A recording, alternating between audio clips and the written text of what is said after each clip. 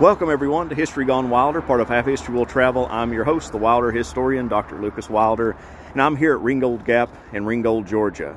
If you come to Ringgold, you'll find the statue to Patrick Cleburne, and rightfully so. This is one of his greatest feats, is defending Ringgold Gap against the corps of Joseph Hooker with his single division. It helped save the Confederate wagon train after the disaster at Missionary Ridge, and single-handedly, Patrick Cleburne saved the Army of Tennessee to fight the Atlanta campaign the next year.